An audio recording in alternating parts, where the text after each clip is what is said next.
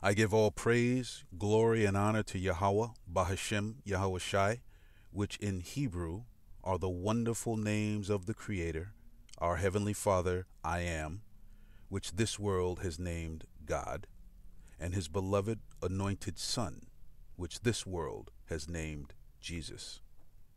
I give honor, respect, and thanks to all the true, faithful, and sincere apostles, elders, prophets, and torchbearers of the nation of Israel, who have willingly endured and risked much to bring forth the truth. Thank you, brothers. So, what are these commandments, statutes that I follow? Well, the Ten Commandments, definitely. And if you do not have a Bible and you are Israel, you need to buy a Bible. If you have your Bible and you haven't used it in a while, dust it off. And the Ten Commandments can be found in Exodus 20 in the Old Testament of the Bible. Now, for those of you who have been deceived by the devil, and the devil means deceiver, liar. And if the devil, the deceiver, told you that the Old Testament is done away with, and you believe that, you are sadly mistaken. For those of you who believe that the Apocrypha, which is the middle book in the King James 1611 version, for those of you who believe that the Apocrypha is not a real part of the Bible, you are sadly mistaken and deceived by the devil. The King James 1611 version of the Bible has the Old Testament, the Apocrypha, and the New Testament, and we are to use all of it. So let's prove that. So now I want to go to Isaiah 28 and 10 to start with, because if you've been searching out who you are, Israel, you've come across a lot of brothers who are out there bringing this gospel. Like I said in the first chapter, I'm grateful to my brother who was my torchbearer, who went out and shared the gospel in the streets. And the gospel simply means the good news of who you are, the good news of the promises coming for you, the good news of who your father is, the good news of who your brother is, the good news of a kingdom coming that will be eternal and righteous. That's some good news. For me to wake up and understand who I am, that was some good news to me. So you're going to hear a lot of brothers out here, and they'll say, let's prove that. So let's prove that by proving it. Isaiah 28 and 10. For precept must be upon precept, precept upon precept, line upon line, line upon line, here a little and there a little. So the way the Most High Yahweh has set this book up is that it's redundant and it repeats itself. And there are verses throughout the scriptures that will interlock with one another and confirm one another. So, a little here, a little there, and you get the truth. A little here, a little there, you get the truth. But also, if you look at the incredible mastery of the Father, this book, which is only intended for Israel, is like a spiritual lock where you've got to be given permission and access through the Spirit to be able to discern this book. Matter of fact, the Spirit has to be on you to even want to pick the book up and read through it. That's how you know the Most High is dealing with you, when the Spirit's on you to be like, I want to go home. How do I get there? And you come to your scripture, your manual. Precept upon precept. So let's prove that this Bible, the whole Bible, Old Testament, Apocrypha, New Testament, is to be used by Israel. Let's start in Romans 15 and 4. For whatsoever things were written aforetime in the past, from the beginning, from the very beginning, whatsoever things were written aforetime were written for our, Israel's, learning, that we through patience, you must have patience to study this word. You must have patience to grow in this truth. That we through patience and comfort of the scriptures might have hope. And what is that hope? That there really is salvation for you. That there is a kingdom beyond your wildest imaginations for you if the Father brings you home. Okay, let's see what else we have. Let's go to, so that was New Testament. Let's go to the Old Testament. Let's go to Isaiah 46 and 9.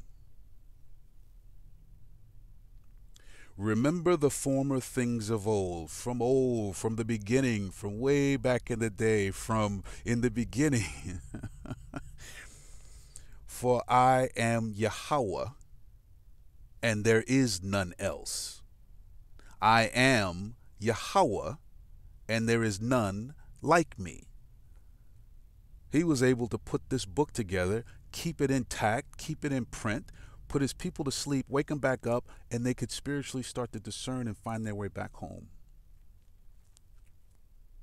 But it's all in this book. All of it.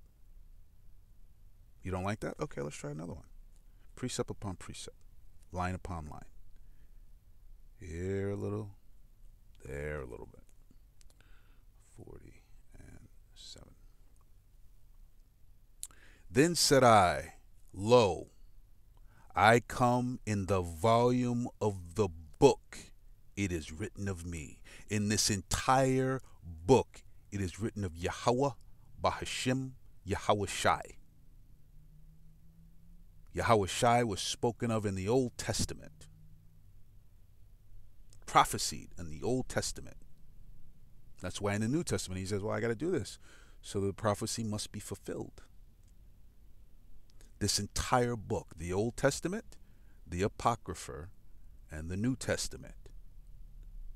You must read them. You must study them. Let's try another one.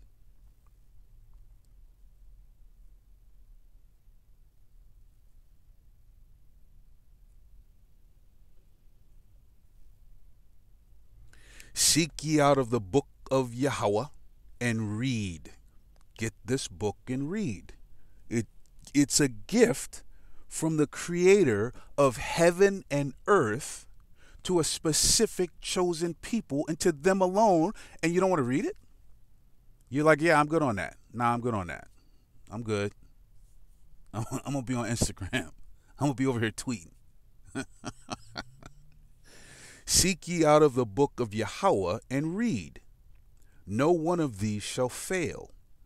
None shall want her mate. These books interlock with each other. That's the great craftsmanship of the Most High.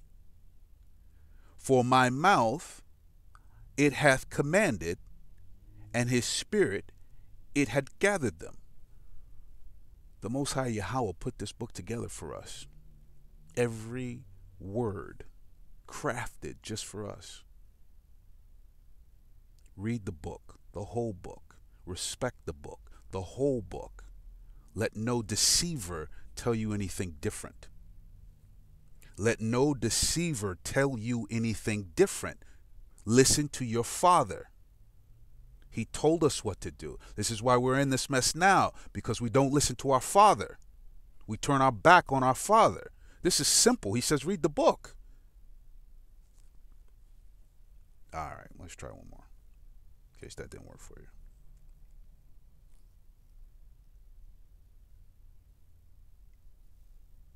Hebrews 10 and 7.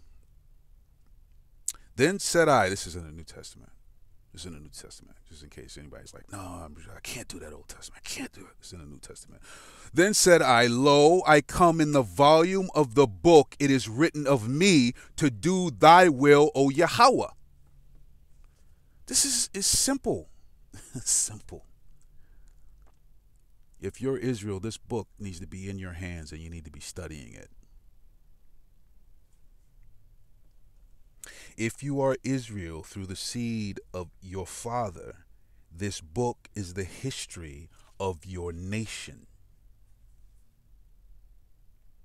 This tells you what your forefathers and your foremothers went through,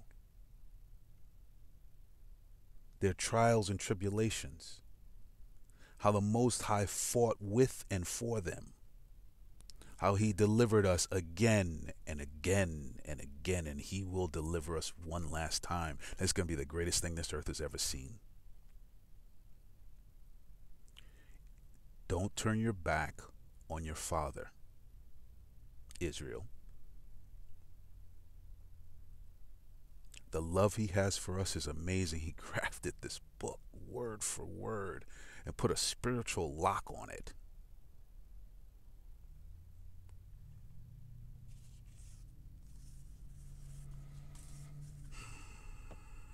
This is the history. This book is the history of Israel. Make no mistake about it, World War III and the nuclear destruction of America are coming. It will coincide exactly with the return of our King of Kings, Lord of Lords, Savior, High Priest, and Brother, Yahushai. Thus saith Yahweh. Philippians 2, 9 through 11.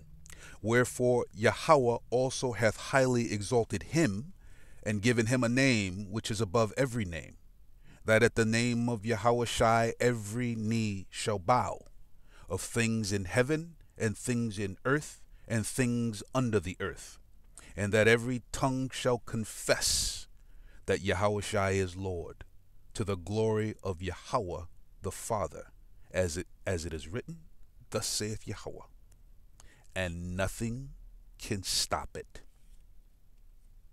This is a final warning, Israel. Shake off this world, remember who you are, and come home. All praise, glory, and honor to Yahweh, Bahashem, Yahushai.